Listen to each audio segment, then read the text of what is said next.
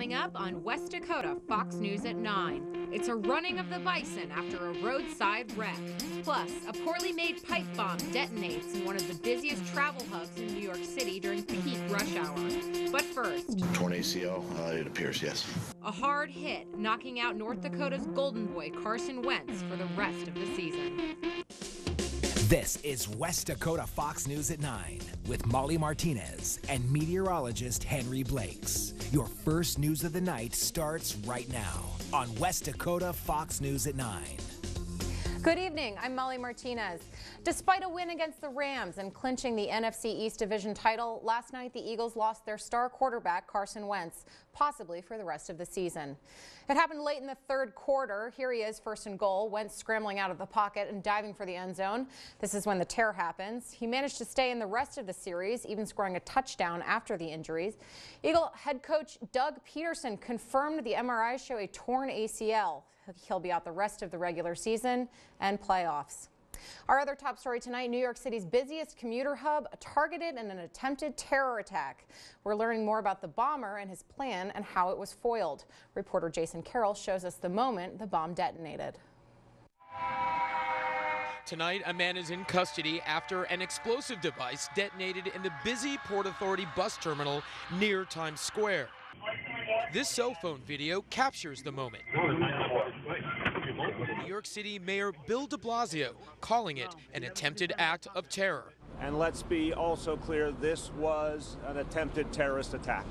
Police have identified the suspect as 27-year-old Akayed Ullah, a Brooklyn resident of Bangladeshi descent. Authorities say he was wearing a homemade device that either malfunctioned or did not go off as planned. Preliminary investigation at the scene indicates this male was wearing an improvised, low-tech explosive device attached to his body. He intentionally detonated that device. 3 victims who were standing nearby were hurt. With more than 200,000 commuters passing through the terminal daily, authorities say the situation could have been much worse. The suspect is under close watch at Bellevue Hospital, where he is being treated for burns and lacerations. A law enforcement source telling CNN the suspect had pledged allegiance to ISIS and that he was motivated by recent actions in Gaza. Most recently, investigators say Ullah had worked near the Port Authority doing electrical work along with his brother. He had been licensed to drive a taxi in New York, but it's unclear if he ever did. His license expired in 2015. Ullah is a permanent legal resident who came to the United States in 2011 to join family members already living in New York. Time now to take our first check on weather with meteorologist Henry Blakes. The Mandan Police Department is staying tight-lipped about a shooting that occurred Friday evening. At least one person was injured. Some residents are worried about the lack of information. Puts people on edge more than anything and don't feel safe around their own homes. Police say they'll tell us more tomorrow. Today, Brooke Cruz, one of the suspects accused of kidnapping and killing Savannah Graywin, pled guilty to all charges. The 38-year-old will be sentenced in January. 22-year-old Graywin was 8 months pregnant when she disappeared in August. Kayakers found her body wrapped in plastic in a river. Investigators haven't said how she was killed, but Fargo's police chief calls it a, quote, cruel and vicious act of depravity. Graywin's baby survived. A 37-year-old Bismarck woman was arrested Sunday morning on charges of child neglect. Officers responded to Vanessa Frank's home on a call of domestic violence. When they arrived, police say so much stuff was in her house they couldn't see the floor. They say the children's rooms were filled with garbage, food, and it smelled like mold. Also in Bismarck, police arrested a 24-year-old man on suspicion of terrorizing. The man's mother says she was asleep when Joe McKenna punched her in the face. She says he then threatened her with a knife. Police later tracked McKenna down and found the knife nearby. In health news, supporters of medical marijuana want to know what's taking so long for the program to implement. Today, the health department held a meeting in Williston. The aim was to get public input. Some testified that they want to get the ball rolling on the voter-approved measure. They argue that it can save lives. The Bismarck-Mandan Chamber of Commerce has a new president. Brian Ritter is also the president of the Bismarck-Mandan Development Association. He will be at the helm during discussions about potential restructures of both organizations. Meantime, city leaders will need to find a new way to fund road maintenance in Bismarck. The city was planning on a street utility tax, but legislators said no way. With that tax out of the picture, the alternatives for the city could include raising the property or sales tax. If that does happen, voters would need to approve it. An unusual wreck in South Dakota called for an unusual rescue. Nearly 40 bison were in a tractor trailer that rolled over into a ditch.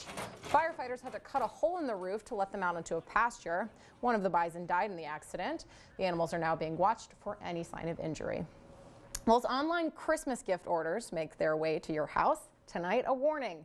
Porch pirates are laying in wait, hoping to turn your packages into stolen property. Reporter Molly Hurley spoke to law enforcement who have a solution. And all eyes are on Alabama. In a few hours, the polls will open for a special election. On the ballot, a man who several women say molested them as teenagers. But Republicans need him to win. Kaylee Harger explains now 2 presidents are using their star power in hopes of swaying voters. The Senate seat is up for grabs tomorrow, and it used to belong to Jeff Sessions. You can tune in tomorrow for election results, plus what local lawmakers had to say about the race. Let's throw it over now to meteorologist Henry Blakes for a full look at our week ahead. Look at what firefighters are dealing with from the air. You can see to the left-hand side of your screen, it's entirely ash. On the right-hand side, that's vegetation that fire is slowly devouring. Despite attacking the blaze from the ground and the air, it's only about 10% contained. Another fire to tell you about, this time in Dallas. Crews were out much of the day battling this scrapyard fire. It broke out around noon. Witnesses say they could smell it from several miles away. No word on what sparked it. Also in Texas, tense moments after a police standoff finally ends in an arrest. This is in Harris County. Police say a man pointed an AK-47 at a group of construction workers. That led to a police chase that ended at this home. The suspect holed up inside for over 90 minutes before eventually surrendering. Police in Oklahoma City are looking for a man who made off with 24 guns during a brazen smash and grab. The whole thing was caught on surveillance video.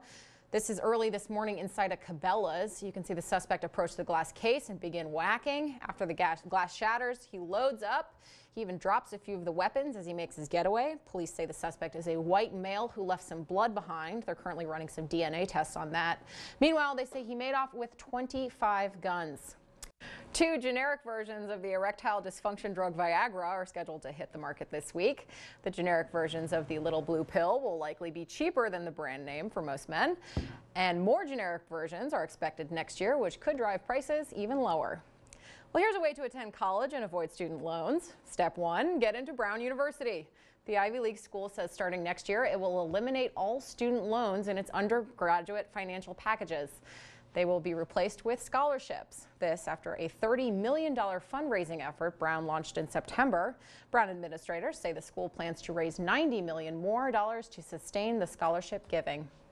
Well, if you love binging on Netflix shows, you're definitely not alone. According to some new data, the most binge-watched shows, that means watching multiple episodes in one sitting, were Stranger Things, A Series of Unfortunate Events, 13 Reasons Why, and a couple other ones. Henry, what's your favorite show to binge watch? I could always binge watch like anytime Modern Family, but Stranger Things, still on season 1 of that. I've got to finish Stranger Things amongst a lot of other things on Netflix. But hey, a little bit about the weather right now. Also a couple of chances of flurries over the weekend, but still for now, not looking at any major cold. That could possibly come, at least colder temperatures, in time for Christmas. You know what my favorite thing to binge watch is? What is that? Your weather report. Oh, thank you. And we're going to get another one tomorrow night. Sure will. We'll see you then.